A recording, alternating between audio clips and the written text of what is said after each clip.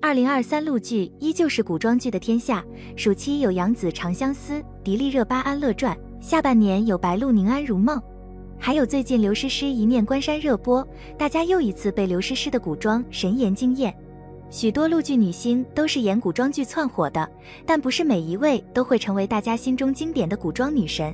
近期网友也投票热议你心目中天选古装女神 TOP10， 赵露思第9，迪丽热巴第5，刘诗诗第4，冠军确实是古装女王。TOP10， 周也的古装确实好看。每次只要评选95花颜值，周也几乎都是前段班，她无论古装或时装都相当美。周也凭着热播剧《山河令》窜出头后，今年在仙侠剧护心的表现大获好评。大家称赞周也剧中每一幕都美，甚至下半年在《未有暗香来》顶着各种奇葩的妆造，她都是好看的。周也的古装可塑性蛮强的，之前周也拍过一些古风写真、华丽的宫廷装、清冷的撑伞古风美人，都美得让人眼睛一亮。就是可惜周也的古装造型运一直不太好，护心、未有暗香来的造型都没有特别突出，是靠着周也本人的美貌撑起来的。如果周也遇到一个对的古装造型师，那该会有多美啊。 TOP9， 赵露思的古装几乎从来没有碰过壁。赵露思自传闻中的陈芊芊爆红后，就成为新晋古装女神，去年更是以星汉灿烂大火。无论是飒气的女侠、甜美的少女、唐装或汉装，各种古装赵露思都能够驾驭。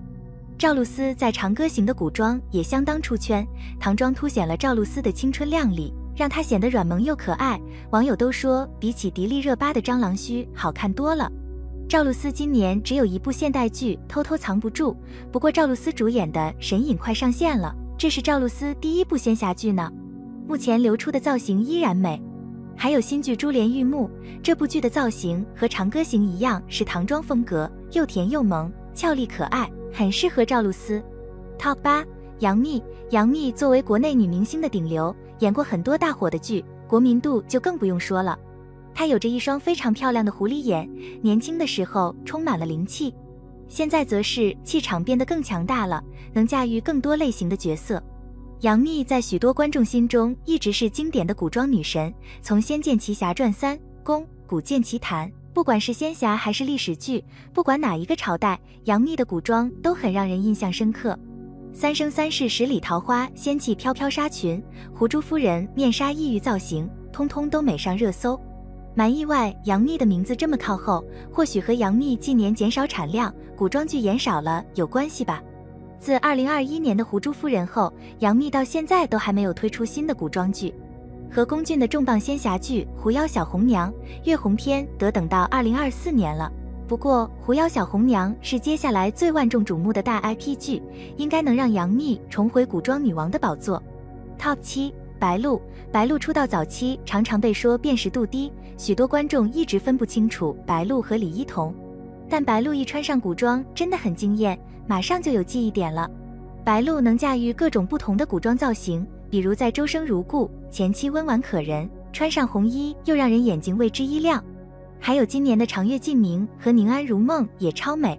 长月烬明是仙侠剧，剧中都是仙气飘飘的古装，还结合了许多奇幻风格，每一套白鹿穿起来都很美。宁安如梦则是架空宫廷剧，白鹿驾驭起来依然无压力，时而端庄优雅，时而英气逼人，白鹿很适合穿古装。TOP6， 虞书欣，没想到虞书欣的票数这么高。虞书欣时常因为外形被大家吐槽，不过虞书欣推出的古装剧都很受好评呢。而且虞书欣的古装造型运很好，她碰上的造型师都很厉害。苍兰诀小兰花扮相温柔甜萌，还有人间富贵花的造型同样是美的。在云之羽播完后，虞书欣又接下古装剧《永夜星河》，这部和苍兰诀一样都是恒星引力团队制作的，又是东方奇幻风格。目前释出的路透照，虞书欣美出新高度，妆造非常适合她。TOP5， 迪丽热巴作为一个优秀的演员，带来了很多精彩的作品，尤其是她的古装剧可以说是特别经典。同时作为西域出生的迪丽热巴，在颜值上也征服了很多观众。在她演的古装剧中，各种造型各种风情，堪称人间美好。迪丽热巴自从三生三世十里桃花白凤九一角后，就成为大家心目中的古装女神。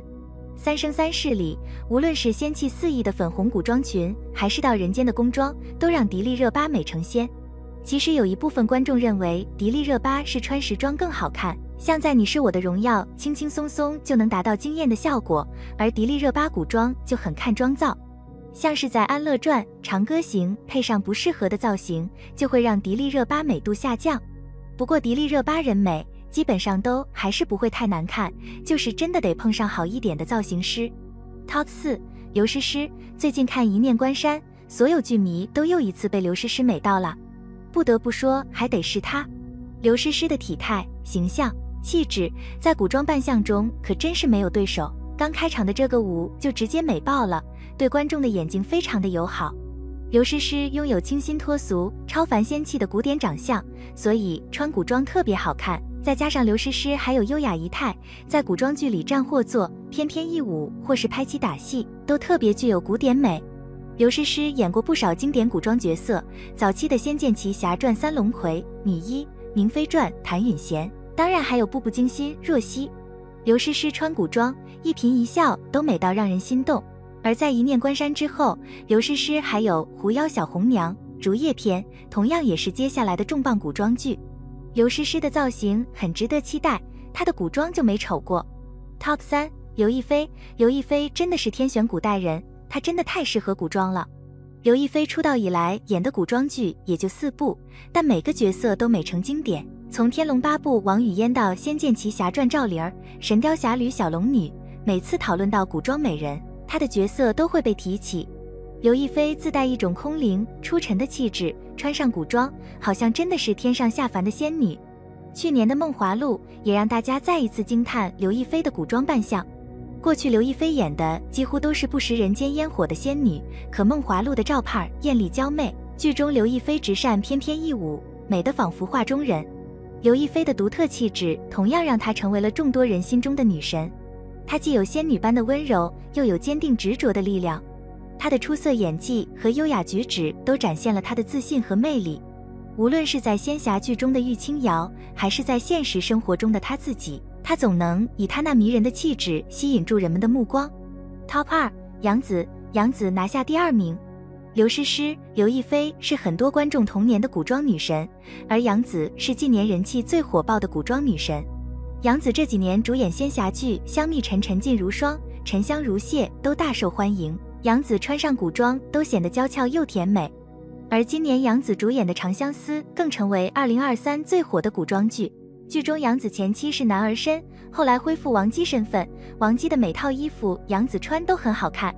长相思的造型与香蜜那种仙侠造型不太一样，更加偏向宫廷式的妆造，但杨紫一样美。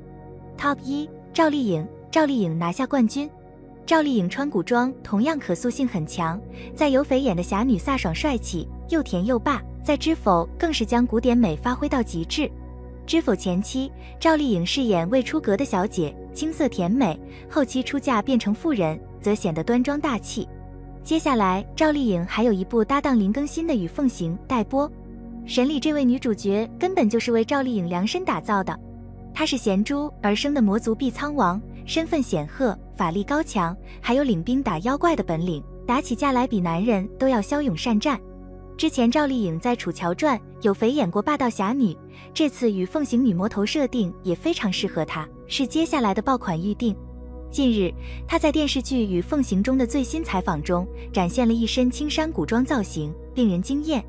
赵丽颖在采访中身穿一袭淡绿色的长袍，搭配着白色的内衣和腰带，头戴一顶黑色的发髻，脸上只涂了淡淡的妆容，显得清新素雅。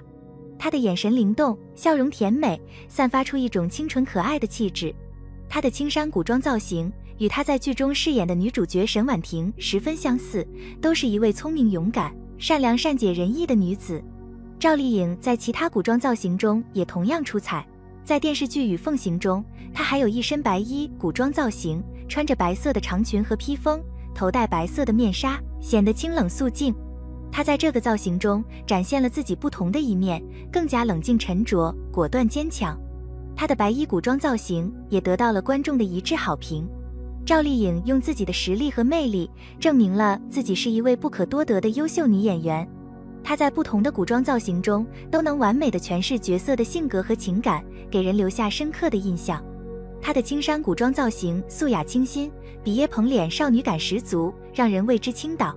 追古装剧，大家最爱看红衣美人了。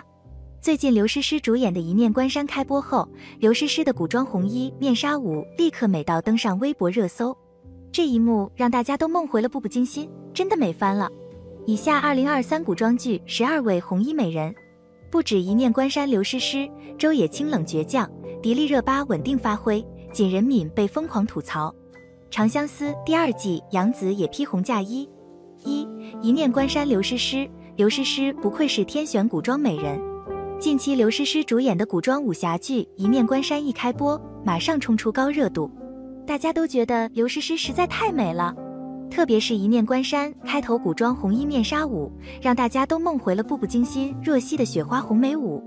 刘诗诗是学武出身，她的古装仪态是出了名的好，跳起舞来真的有一种惊艳感，仿佛画中仙一样，完全能理解剧中的男人们为何会被任如意迷倒。刘诗诗这颜值太有说服力了。刘诗诗在《一念关山》饰演的任如意是一个冷脸女刺客，她原是安国朱一卫最出色的前任左使，又美又飒的一匹孤狼。刘诗诗在剧中的造型大多都是红色系，舞姬服比较娇媚一点，任如意的常服则大多是比较利落的侠女风格。刘诗诗穿起来一样美。《仙剑奇侠传3龙葵》，龙葵这个实在是太经典了。红色的龙葵，愤怒有力量，不会挨欺负，谁不想要一个变强的分身呢？同样，《轩辕剑》里踏拔玉儿的造型也让人印象深刻，高马尾配上一袭红衣，又美又飒，造型以及肌肤的白皙光泽度秒杀一旁的于小雪。城楼上吹箫那一段，惊艳了多少人的童年，至今让人念念不忘。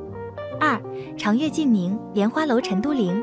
今年好多热门古装剧都有陈都灵。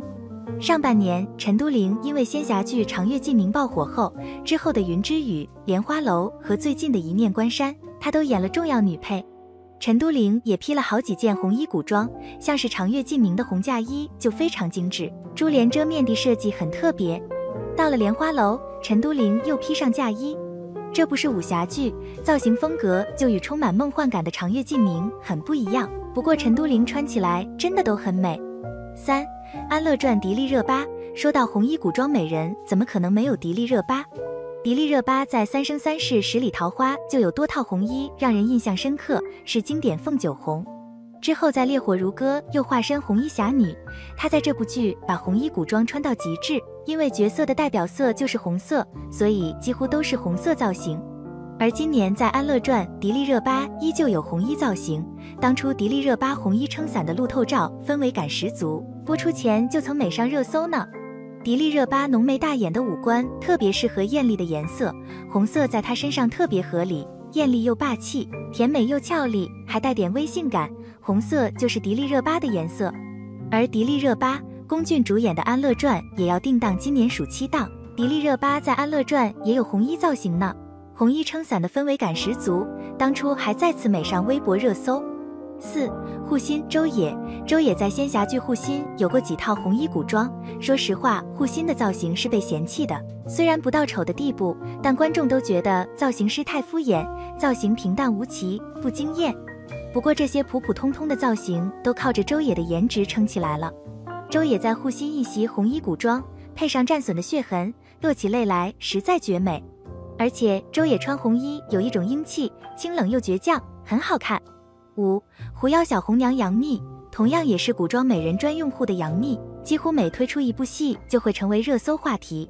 继2021年狐珠夫人后，近期杨冪与小鲜肉龚俊搭档主演《狐妖小红娘》月红篇也令人相当看好。该剧是改编自动漫《狐妖小红娘》，剧情围绕在狐族当家涂山红红与东方家后人东方月初相遇，为了维系两族和平而历经各种磨难。杨冪新作《狐妖小红娘》尚未开播，就已经多次在微博引起轰动，尤其是她在剧中的妖狐红衣，仙气十足，妆造上细致又华丽。宁安如梦白鹿。白鹿在宁安如梦饰演的江雪宁前世费尽心机当上皇后，她容貌冠绝，暗藏野心，为了当上皇后，谁都可以利用，是个美艳坏女人。白鹿的皇后造型就是红衣。宁安如梦剧中白鹿的红莲腰后装蛮好看的，额间点缀着花钿，造型雍容华贵。江雪宁重生后不再是皇后，之后的古装就不是走这种浮夸风了，而是比较小家碧玉的风格。最近白鹿凭借古偶穿越剧《宁安如梦》又一次冲出高热度，白鹿也是被公认很适合红衣的女星。之前在周生如故的古装红衣造型美上微博热搜，还有招摇、九流霸主的红衣都美成经典。不少网友都认为白鹿穿古装比时装更有记忆点，可塑性非常强，可霸可飒，可甜美可妩媚，时而优雅端庄，时而英气逼人。白鹿好几套红衣造型也都很让人印象深刻，比如长月烬明和周生如故的大婚造型就都很有特点，还有招摇的女魔头造型则是比较霸气飒爽。七是吉祥杨超越，虽然杨超越的演技常常被吐槽，但她的颜值没话说。杨超越在仙侠剧《虫子》以及七世吉祥都有过红衣造型，她的红衣扮相也相当好看。杨超越意外很能撑起这种明艳系的妆造，非常漂亮。杨超越在七世吉祥的红衣非常好看。七世吉祥收视成绩不太好，剧情和质感都被批评，唯一获赞的就是造型了。七世吉祥和苍兰诀一样，都走东方奇幻的风格，像是剧里祥云的红色嫁衣，头饰极尽浮夸，但很美呢。还有杨超越的沧海女帝造型，也是红色系古装。虽然杨超越的演技演一部就被吐槽一部，但不得不说，她穿起各种古装真的都蛮好看的，无论是华丽风还是清淡风，套在她身上都是美的。乐游原景甜，今年古装剧好多霸气美女，一念关山刘诗诗是美人刺客，乐游原景甜则是飒爽女将军。大家都觉得乐游原妆造有点拉垮，刘海拉低了颜值，而比起利落的将军造型，大家都觉得景甜更适合娇媚带有女人味风格的古装。像是乐游原后期景甜披上红嫁衣，这套就美多了。这套嫁衣让人梦回大唐荣耀，景甜的造型真的是越华丽越好看。大唐荣耀中的沈珍珠雍容华贵，倾国倾城，红唇配红衣，衬得珍珠的肌肤更加细腻白皙。头上一朵红牡丹，很好的诠释了什么叫做人间富贵花。玉骨遥人敏，肖战的玉骨遥开播后，女主角人敏的古装扮相被网友群嘲，特别是开头的红衣造型也引起讨论。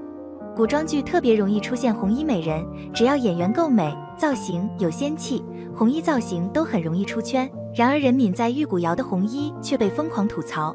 首先剧里的刘海就一直被说不适合人敏，而玉骨遥的红衣看起来也没有其他古装剧那么精致，造型放大了人敏的古装劣势，被大家吐槽360度全死角。其实当初在清平乐，人敏也有过红衣造型，整体就比玉骨遥要适合人敏，更好看一点。长相思杨紫在长相思第2季也有红衣造型。长相思目前才播了第1季，很多重点剧情都没有演到。第2季王姬小妖将披上红嫁衣，但她要嫁的人不是枪炫，不是涂山璟，也不是香柳，而是男4号赤水风龙。除了大婚红衣外，杨紫还有另一套红衣造型，大家喜欢哪一套呢？长相思第2季剧情将会越来越虐，不过期待杨紫解锁更多新造型。彭小苒红衣策马，彭小苒在东宫里饰演的西周9公主曲小凤，绝对是让观众无法忘记的存在。东宫中的女主角小凤，独特精致又极具异域风情的头饰，配上一袭红衣，美得令人窒息。金色与红色的搭配，璀璨夺目，不可正视。衣红如风，肤白胜雪，巧笑嫣然，惊艳了时光。红色衣裙是小凤的颜值巅峰。剧中，她身着一袭红纱出场，策马而来，笑靥如花，红纱随风飘扬，意气风发。原来鲜衣怒马少年郎在形容女孩也可以如此贴切。